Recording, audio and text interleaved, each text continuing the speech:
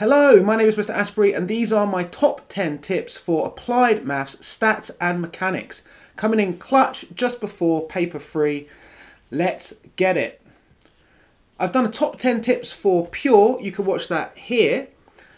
My final tip was stay fresh, stay motivated, and that is going to be my first tip for applied maths paper 3. Stay fresh, stay motivated. You may have done fantastically well on paper 1 and 2 and think that your A or your A star is in the bag, but you're going to need stats and mechanics, so make sure you stay motivated.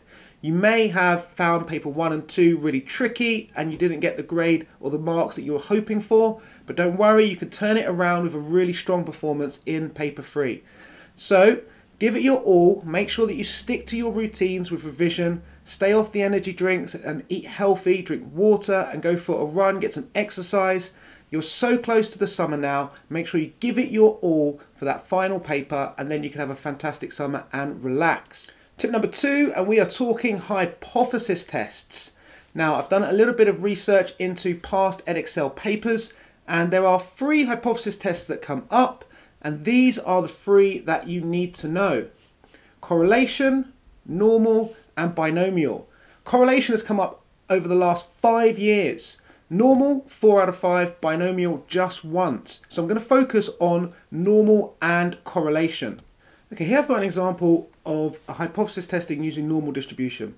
I start off by defining my hypotheses. We have mu is equal to 18 is the null hypothesis and mu is greater than 18 is the alternate.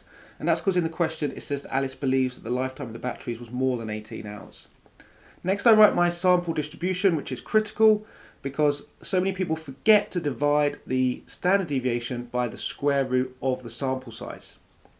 Next I need to work out my probability.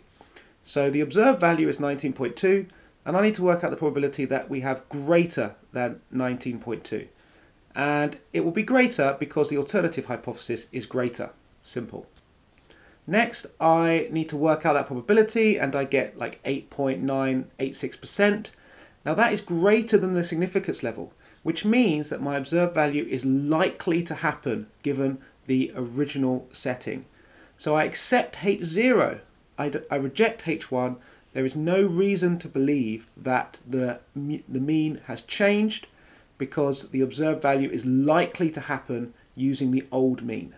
So therefore we say there is not enough evidence to support the claim. Okay, next I've got another example and I'm just going to show you how similar it is, but there's a few differences here because the question asks for less than. You can see that in the question. So the alternative hypothesis, we draw a less than sign, and this time the probability of the observed value occurring is actually smaller than the significance level. And therefore it is unlikely to happen using the old mean, so we reject the old mean H0 and we accept there's been a change and we say there is evidence to support the claim.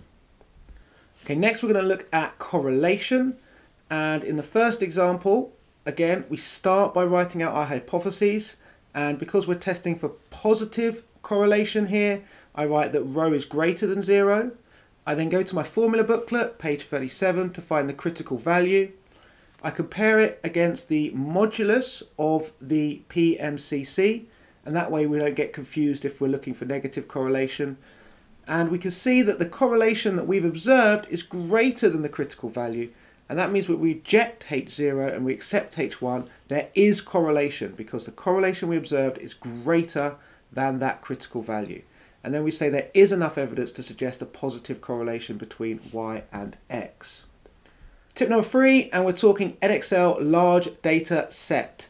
Now I have a fact sheet in my Google Drive which you can access, link in the description. I suggest that you read through it. I'm just going to go over a few key points right now.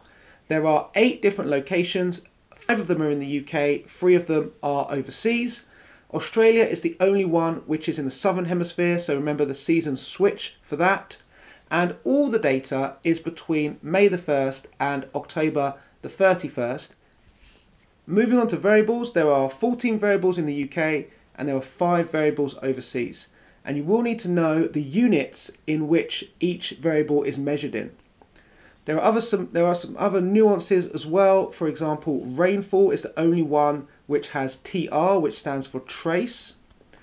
Some variables have NA, so non-available, and of those ones, they are all UK variables. None of the overseas ones have NA in it. And also you need to know which of them are continuous or which are discrete. So the discrete variables are cloud cover and cardinal directions. Have a look at the sheet, try and understand as much as you can to get those 2 or 3 marks that you'll be asked. Tip number 4, and that is knowing your calculator and being efficient with it. The 2 calculators that I recommend are the CG50 and the Casio ClassWiz. I have a video which I will link here that goes through all you need to know about using those 2 calculators for statistics and how you can become efficient and quick at getting the values which you're going to need to solve the questions in your statistics A level. Number 5, and that is know your distributions and understand the notation. There's lots to remember for statistics. I've got a video where I've made a revision sheet which has everything which you need to know. You can watch that here. But for now, I'm going to go over the 5 distributions that you need to know. Distribution number 1, that's binomial. The way it's notated is B, open brackets, NP. N stands for the number of trials, P stands for the probability of success. Next one is the normal distribution, and that is notated N, open brackets, mu sigma squared, where mu is the mean and sigma is the standard deviation. Next one is the standardized normal, or the Z distribution, and this is notated that it's a normal distribution, but the mean is 0 and the standard deviation is 1. And the formula that we need to know in order to convert between Z and X values is that Z is equal to X minus mu all over sigma. Next up we have approximating with the normal, and the distribution is that N, open brackets, the mean is NP and the variance is NP 1 minus P, where because we're approximating a binomial distribution, N is the number of trials and P is the probability of success again.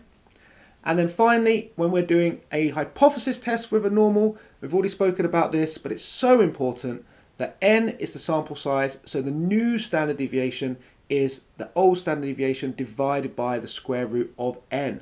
Tip number 6, and that is draw a good force diagram. I always say if it's tricky, draw picky. Here's an example. I'll need to label this diagram in order for me to answer the question effectively. I will start by looking at the 2 objects and drawing weight going directly downwards.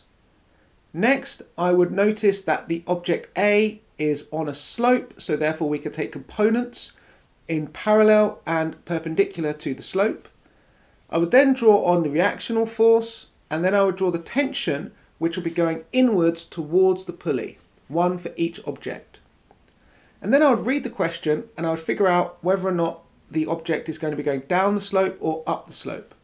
In this case it says it's going down, so I'll draw an acceleration line in purple here, and that tells me that object B will be going up and object A will be going down the slope.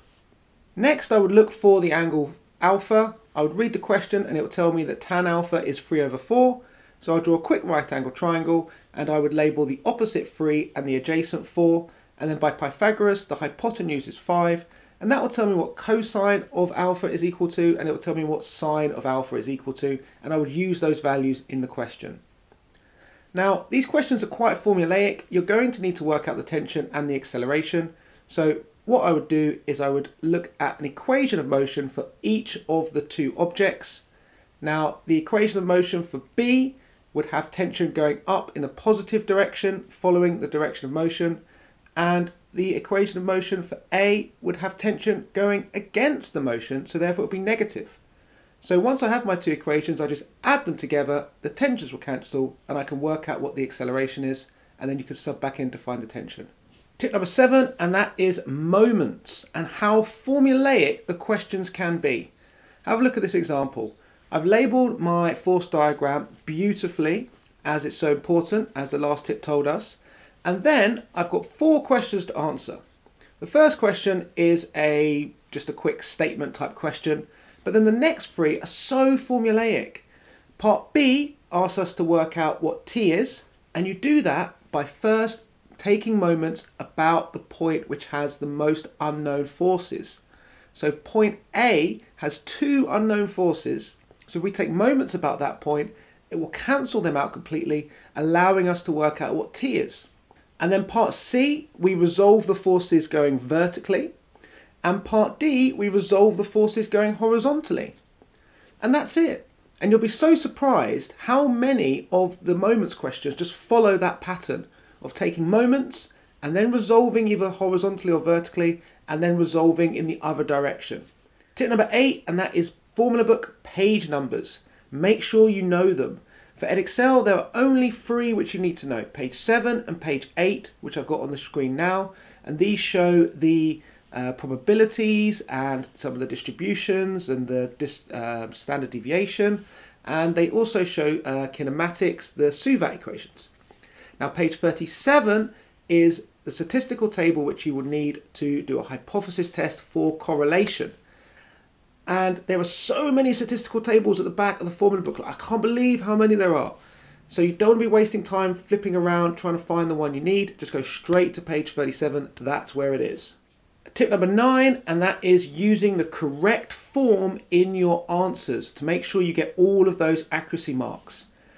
Big bombshell, apparently EDEXCEL have a universal rule that answers must be given in terms of quantities which are given in the question.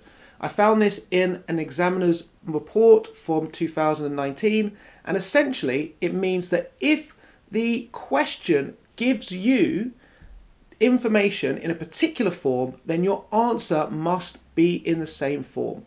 For example, the question that this report came from is a projectiles question where it tells you that the balls are being projected with speed and at an angle.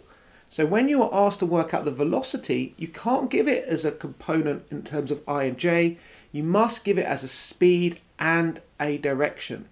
And this also applies for vectors. So if the question has i's and j's, then you must give your position vectors and your velocities and your acceleration in terms of I and j as well. Tip number 10, and we are talking about timings and checking. EDEXCEL exams are 2 hours and you have to do 100 marks. So that works out at 1.2 minutes per mark. Make sure you stick to that. Try not to go over it, and do leave a question and then come back to it if you find it too tricky and you're spending too much time on it. And finally, checking. There are so many little bits of detail in paper-free questions. So do spend some time at the end of the exam checking to make sure that you have got the right details down. For example, significance levels. Most of the time they're 5%, but sometimes they might write 10%. And G, sometimes inexplicably, they ask you to use G is equal to 10. So do go over your work again and just check those little details. And that's it. I hope you enjoyed it. I hope you found it useful. If you did, please do like, subscribe and share. Good luck in paper 3. Bye for now.